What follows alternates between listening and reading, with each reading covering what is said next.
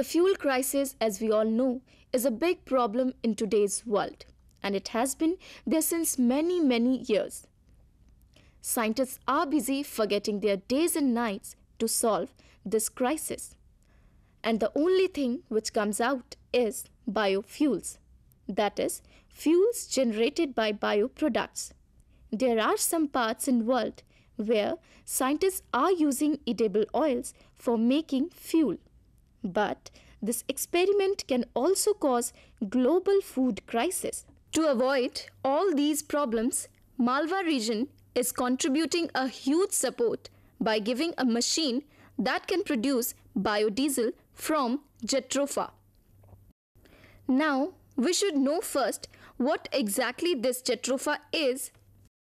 Jatropha is commonly known as Ratanjot or Jangli Arandi.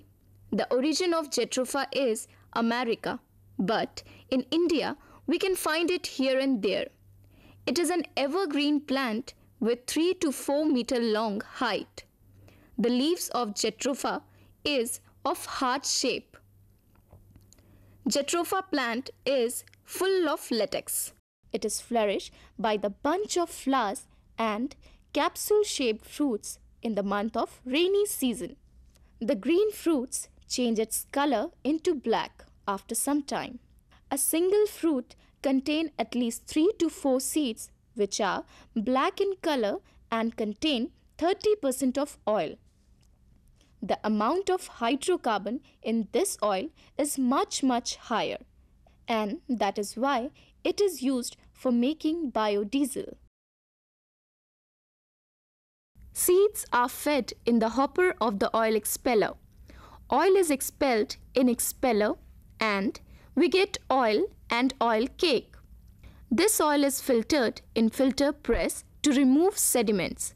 This filtered oil is filled in biodiesel machine. It's heated to the required temperature in the machine for transesterification. In the meanwhile, required quantity of methanol is pumped in the machine and catalyst is added.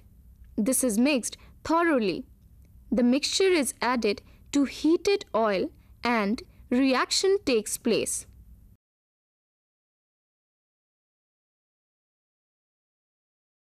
The reactants are transferred to settling vessel. Here, biodiesel and glycerine are separated. Biodiesel floats on the top and brown thick layer of glycerine is deposited in the bottom of the vessel. Biodiesel is siphoned out from the vessel. Specific gravity test.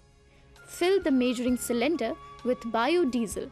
Allow it to attain its specified temperature of 15 degrees Celsius. Now dip hydrometer in it. Allow to settle and read the specific gravity.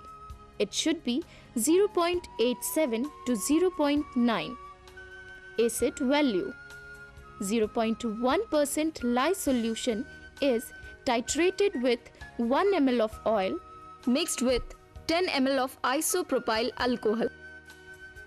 For pH 8.5, that is pink color in presence of phenolphthalein solution. The quantity of lye required is approximately double of acid value. It should be below 0.8. Flash point. Swiss is done by closed cup Penske Martin flash tester. The cup is filled with biodiesel up to the mark and replaced in tester with power switched on and thermometer placed. The wick is light. Now, for every 3 degrees Celsius rise of temperature, the flame is applied to test cup. The temperature at which flash occurs is noted. It should be greater than 100 degrees Celsius. Copper corrosion. The test tube is filled with biodiesel and a test strip of copper is placed in it. The test tube is put in constant temperature water bath at the rate 50 degrees Celsius for 3 hours. After some time, same test is inspected for corrosion on it. It should be below level 1, that is, some color change in the copper strip is allowed. Kinematic viscosity. This is tested by viscometer, which is kept at constant temperature of 40 degrees Celsius. Biodiesel is filled in the viscometer with the help of a sucker bulb. Biodiesel is sucked up to upper mark and then released to drop up to lower mark. The time taken to reach it is noted by stopwatch. This is multiplied with viscometer constant to get viscosity of test sample. Water content. BIS recommends it by tabletop centrifuge, but we use Carl Fischer apparatus as it is more accurate. The Carl Fischer apparatus is filled with Carl Fischer reagent. Now 1 ml of biodiesel is added to test jar and process is started. When end point is reached, we measure quantity of Carl Fischer reagent used, which is multiplied by reagent's constant to get percent moisture content in sample. It should be below 6.05%.